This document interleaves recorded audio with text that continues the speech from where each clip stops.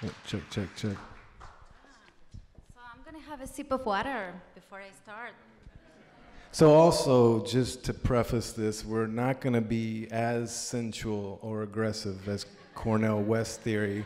I'm so sorry about that. Hopefully, we'll come off as half the entertainment because they were awesome. So thanks for having us tonight, guys. It's so good to be here with you all.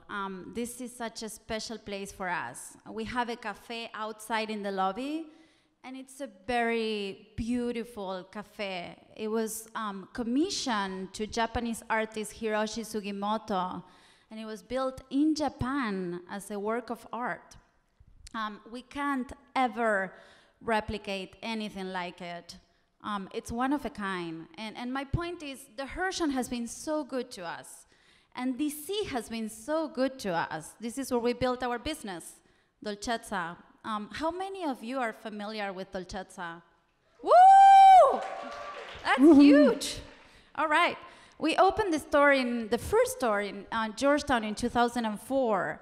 But before we talk about Dolcezza, I want to take you way back to where we met and when we met in the year 1999. So I'll talk about a little bit before and what led me up to our meeting in 1999. So I grew up in the South, specifically in Marietta, Georgia, about half an hour north of Atlanta. So it was a suburb, but back in the 70s and 80s, it was really country, rural. So I kind of grew up with a Stranger Things kind of thing, bicycles, my friends in the woods and the creeks, fishing, swimming, setting fires, building forts, digging tunnels, you name it. My dad says that when I was 2, he built a fence around my yard because I would be just gone all day long. So that was a major influence on my life. And then also being in the South was the element of religion and conservative values and traditions. So that imposed bizarre limits with movies and music and drugs and alcohol, sex, all the good stuff, you know. So it really, it was a little bit of like Stranger Things crossed with Footloose, if you can imagine what that movie would be like. So from a young age, I can remember being a teenager, I wanted to get the hell out of the South. I just wanted to go somewhere that was different, that spoke different languages. I just wanted to get away from the South. So I ended up going up the road to Georgia Tech. I studied engineering. I graduated in 1996, and I got a software job in San Francisco. So with a friend of mine at the Atlanta Institute of Art, I packed a Ryder truck, leaving as the Olympics were arriving in Atlanta in 96, and I drove all the way to San Francisco and started my job there doing software engineering. So I ended up living in San Francisco for a year.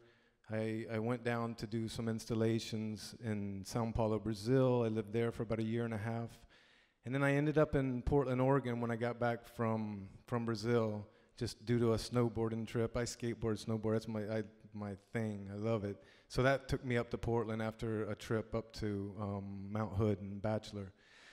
So this was about 4 years of doing this job, software engineering, and I couldn't stand it. It was going to large corporations like Nestle, Philip Morris, et cetera, and doing installations of their systems and all that stuff. So when I went to Portland, I told my boss, I was like, I'm gonna do one more project, and then I'm quitting. I'm gonna go travel, take a sabbatical, and find out what the hell I wanted to do with my life. So I did one more project, I quit, and then I traveled down to Manaus, Brazil in 1999, and that's where we pick up this whole story and this intersection. I was 20 years old, and Rob was 27. And we were going through an existential crisis, you know, the dark night of the soul kind of thing. And some of you might be thinking that I was a little too young to go through that, so I want to give you my story. I grew up in Buenos Aires, Argentina, and we have the highest number of shrinks per capita. So I was doing therapy when I was a baby.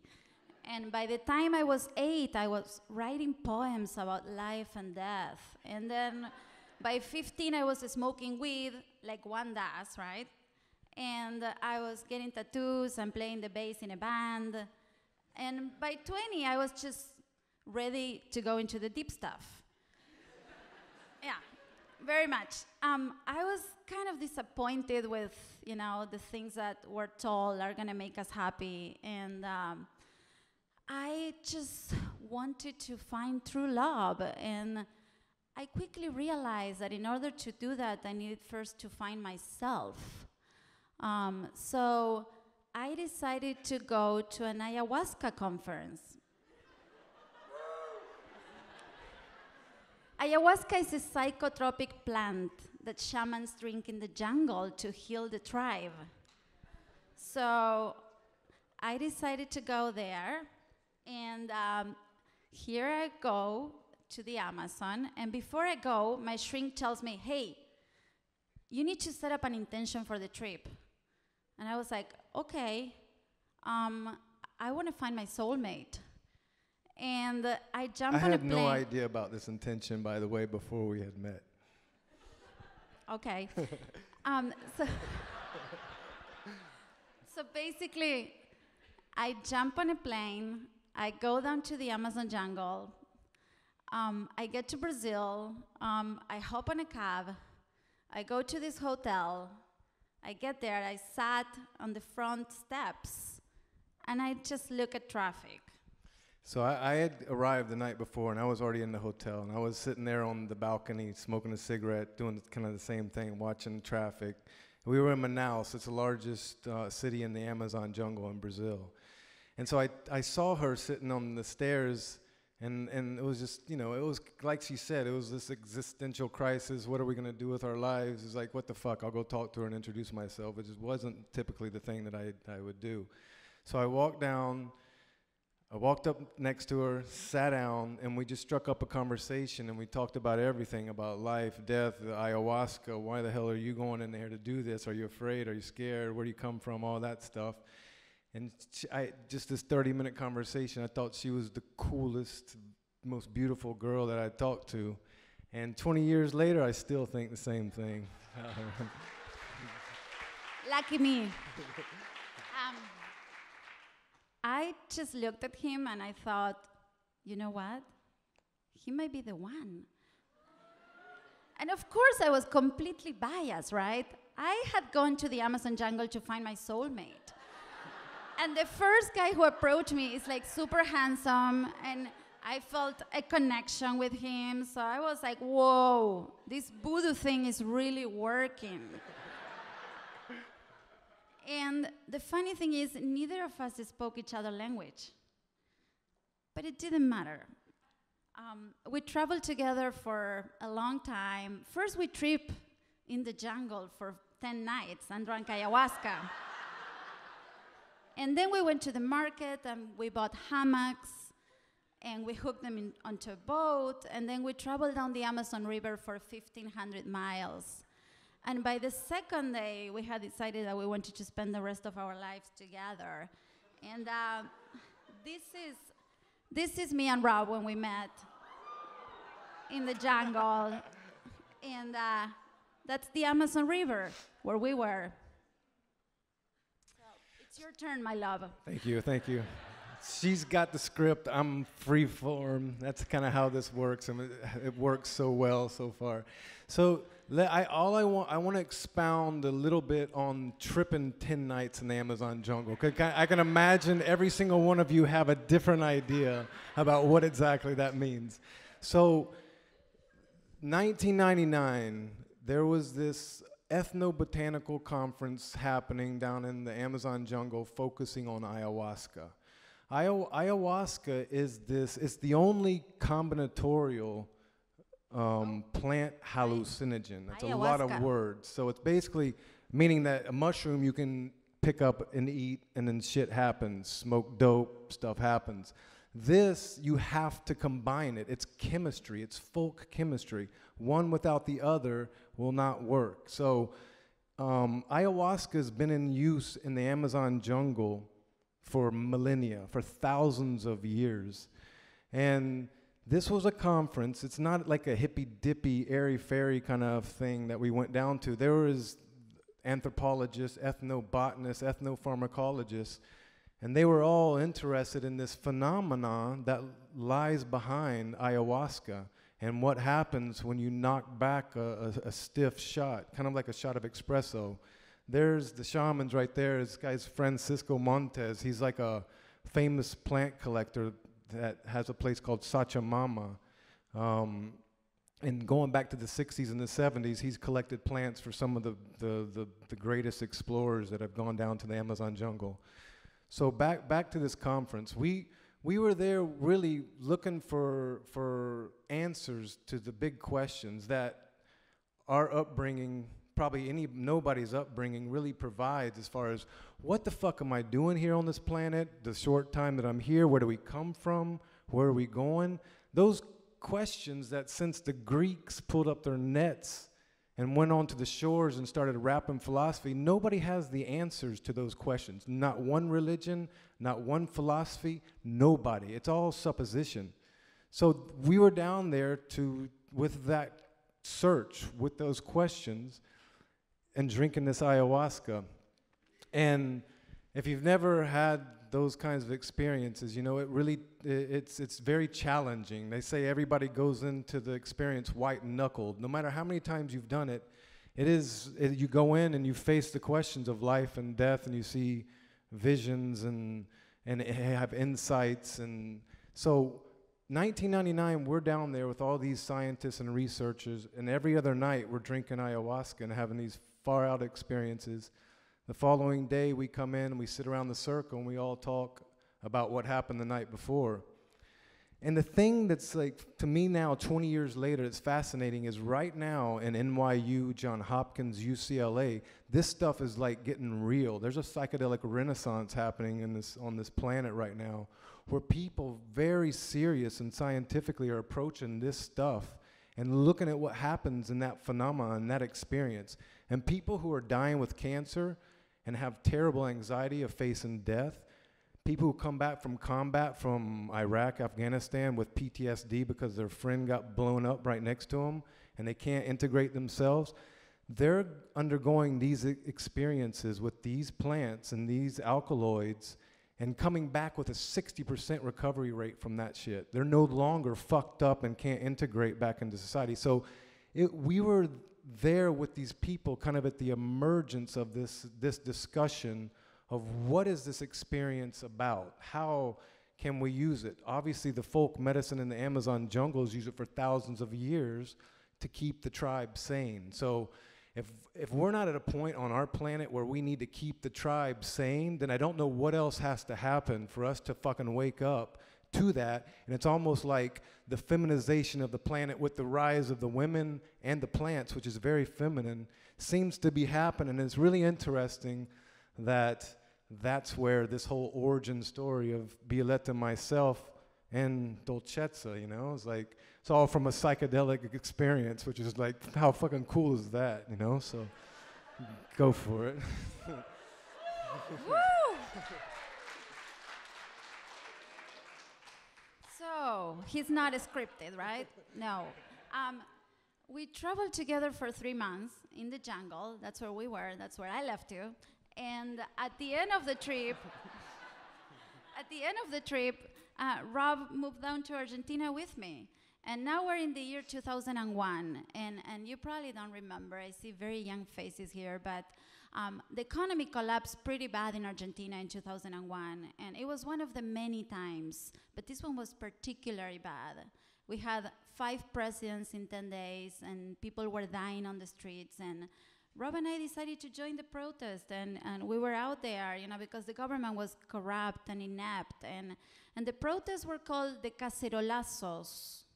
So the cacerolazos was basically where people, I think it came from Spain to Argentina, but it's basically in signs of protest, you take your pots and pans out to the street and you bang them together. So you're like casserole, pots or pans. So it was really weird. I didn't know what the hell was going on the news. The De La Rua, the president, he had stepped down, and the whole city just broke out in this cacophony of like, psh, psh, psh, everybody like banging the pots and the pans. And so, of course, we went down to the streets to join them. I had a drum. I took it down and started banging on the drums. and kind of, you know, I mean, it wasn't. It was really interesting to be a part of that and to see that. But a lot of bad stuff happened. It's like within the 12 days or the 10 days, 5 different presidents stepped in, stepped down. There was almost 100 deaths. There was fires, tear gas. All the supermarkets were being looted. So it was really pretty hardcore to be inside of that. And I'll always remember my father-in-law, Oscar, who's right here too, him and his wife, Violeta's mom, Isabel, OGs of Dolcezza all the way.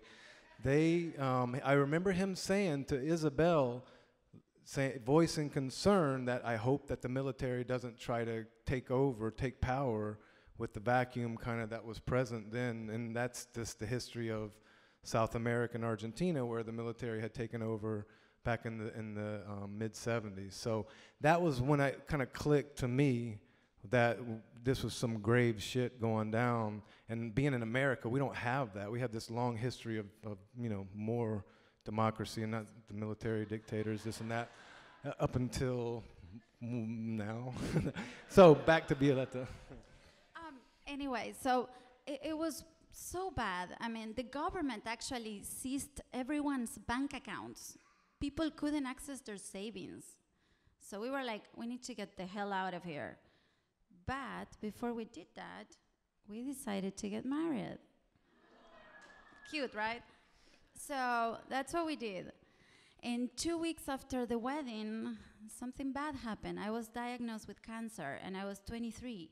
I had a tumor in my uterus, and I had surgery, and the tumor reappeared in the walls of my uterus, so I had to have chemotherapy. It was a really dark time, right? But you guys all know that saying, what doesn't break you make you stronger. So we just went through it together. Actually, one of the shamans, when we were in the Amazon, they actually said that what does kill you is what makes you stronger. So that just takes that whole saying to the whole next level. When as soon as I was given the clear from my cancer, we jumped on a plane and we moved to DC. And here we were with another one of our existential crises. This time it was because we didn't like our jobs. Robb was still a software engineer, and I was an associate producer for film and video. But we came back home every night, and all we talked about was, you know, that we wanted to change our lives, and we wanted to do something together and follow our vision and create our own rules and be our own bosses. So that's really when we decided to open Dolcezza. And we did it with the help of my mom and my stepdad. My mom took a 1-week course on how to make gelato.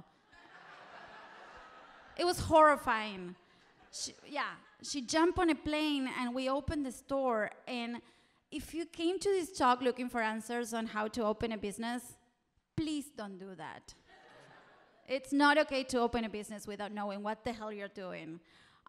It was bad, but this is our shop. We did it. But it was super hard. Not only that, but I think it was 2 weeks after my parents got here that my stepdad was diagnosed with colon cancer again in our lives. And it was a stage 4 with metastasis in the liver and in the lungs. And he didn't die. I mean, he's sitting right here in the crowd, like Robb said.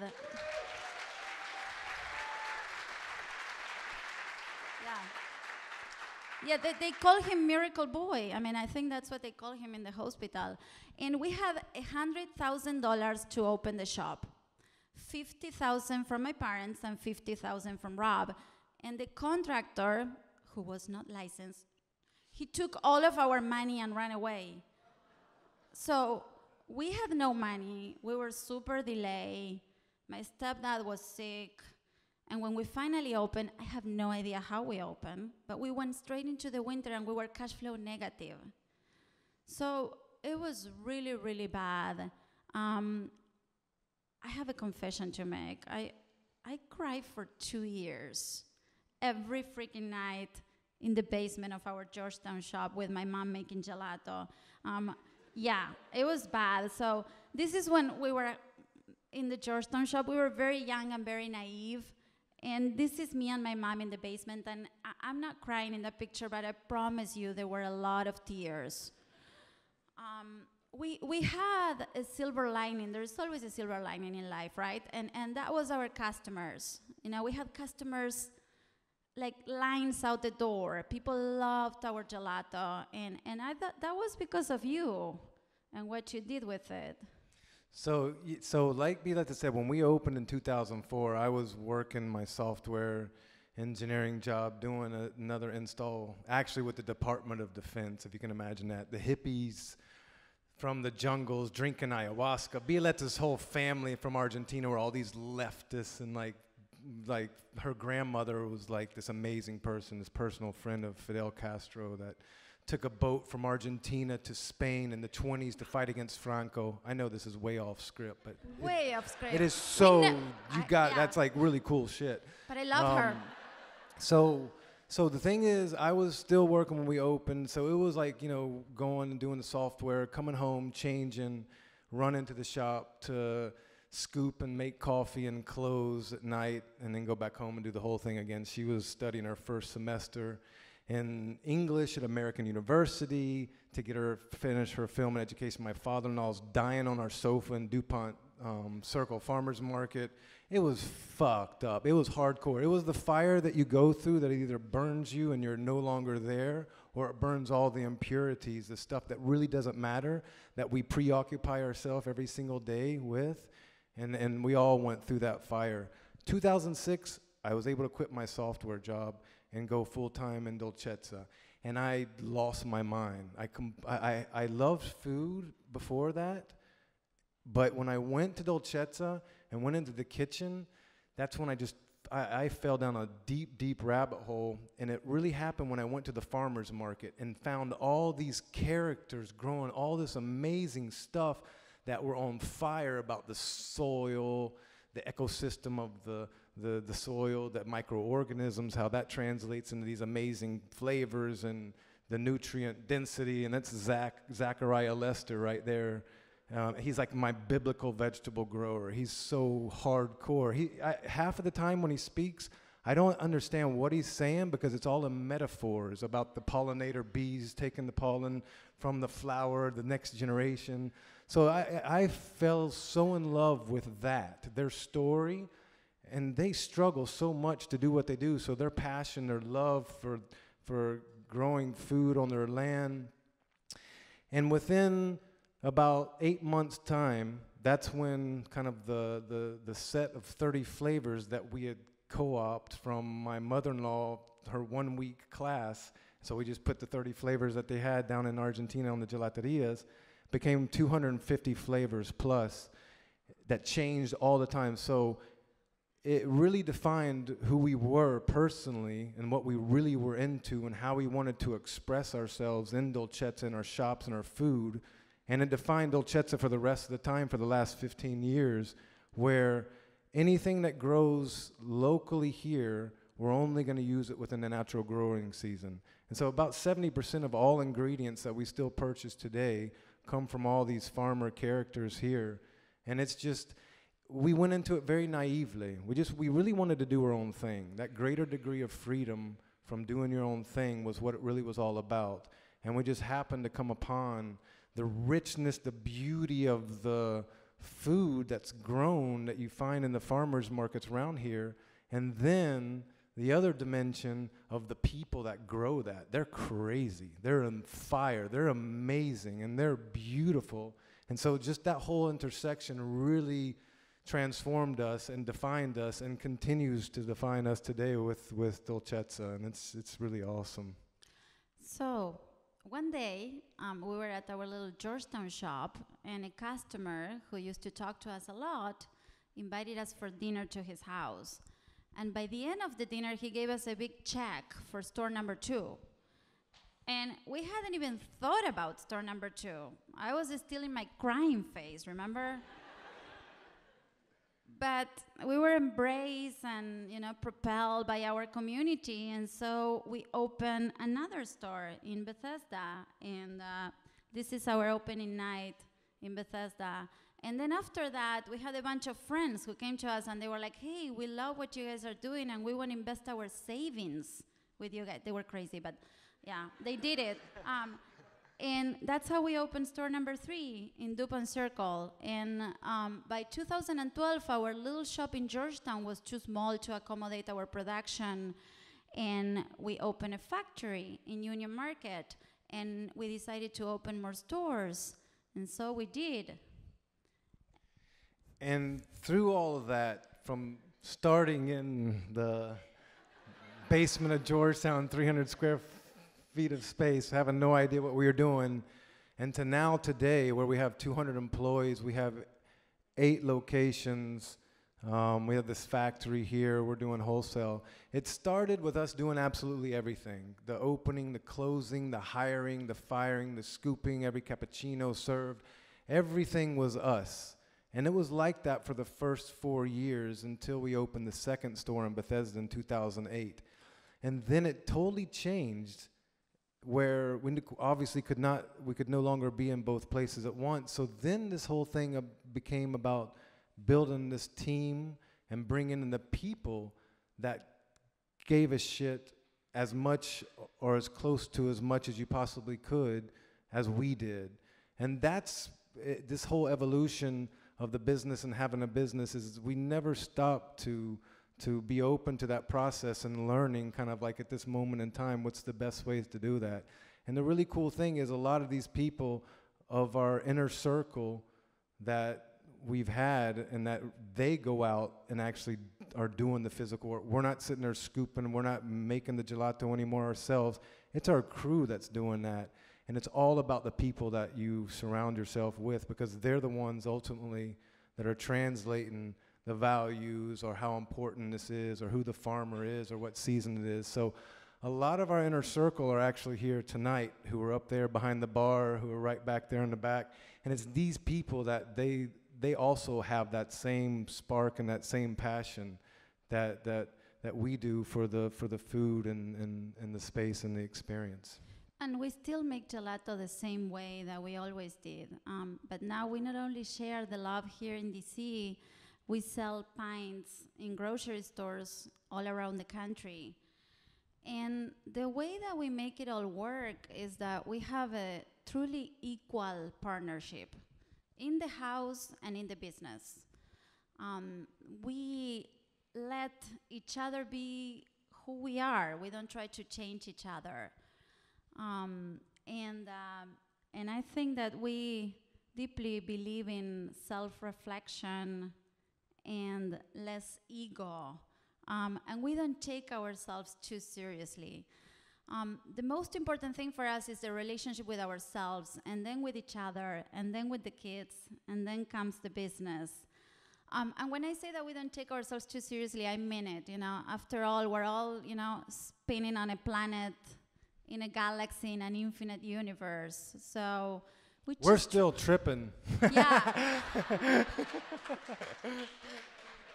I was going to say we try to enjoy our short time on Earth. We have not come down. And we do so by sharing what we love. Thank you very much, you all. Thank you. Thank you so much, guys. Thanks.